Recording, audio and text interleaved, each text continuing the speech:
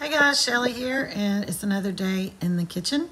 It's kind of a dreary day outside, but there's always plenty to do inside.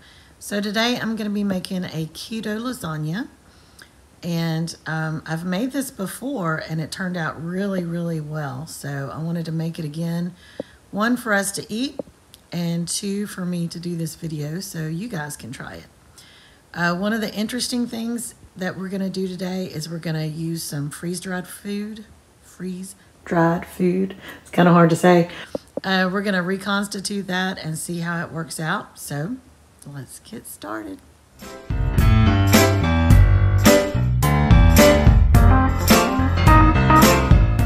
So here we go with our keto lasagna.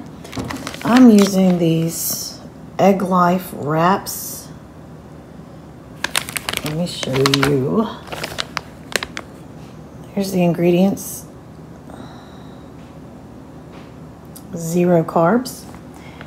And I don't have any ricotta cheese or cottage cheese in the refrigerator, so this is freeze-dried. I just got that out of the bag and I will begin reconstituting that. I have some homemade pasta sauce and mozzarella cheese. That's all we're going to need, along with a few herbs. And I almost forgot, here is Italian sausage. So I'm going to show you reconstituting this. Let me see if I can hold this without sticking my fingers in the camera for you. This is 2 cups of cottage cheese. I'm going to start with 1 cup of water. So I poured about a half a cup in there. And I'm just going to mix this, get all of it wet, and then we're just going to let it sit and keep absorbing that water. And I'll show you what it looks like before I add it to the pan. So here is the, cottage cheese after it's been reconstituted. So over here I've got 3 eggs, and I added the mozzarella cheese and some fresh oregano. I will mix the cottage cheese in with that.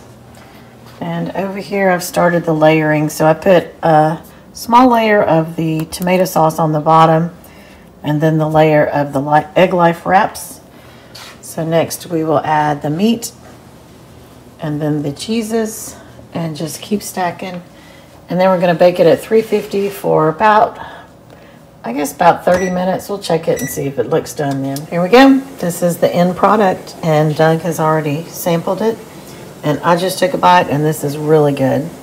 So I highly recommend this recipe. The Egg Life wraps turned out really good. They make a great pasta or pasta substitute. So I hope you guys enjoyed. If you decide to try it, let me know how you like it. And we'll see you next time.